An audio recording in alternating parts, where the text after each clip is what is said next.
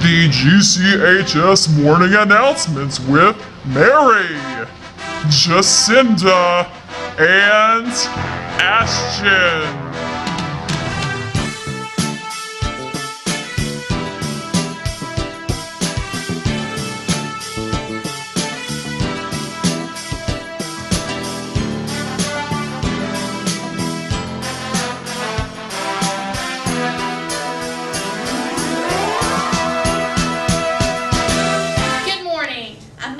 I'm Jacinda, and Ashton is MIA, so we picked up a random stranger to join us today. I'm Hope.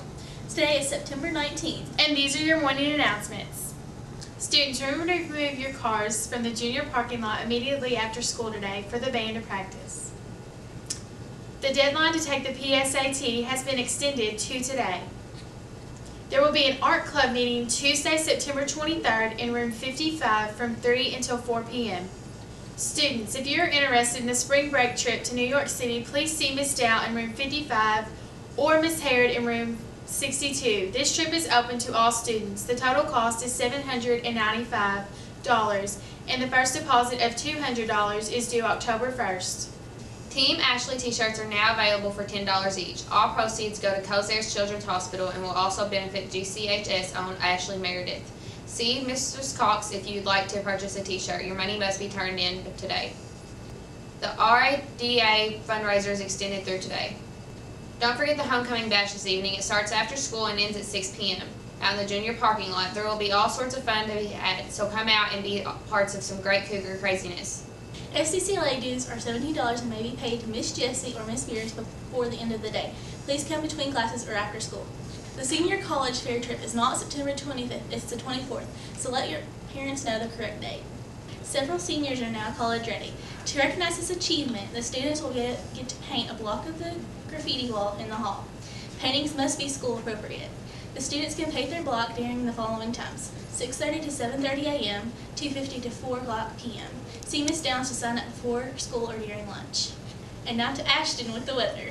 Today is supposed to be really sunny with a high of 71. Now to Mary for lunch. Today's lunch is fish sticks and macaroni and cheese with your choice of salad bar. Now to Jacinda with the sports.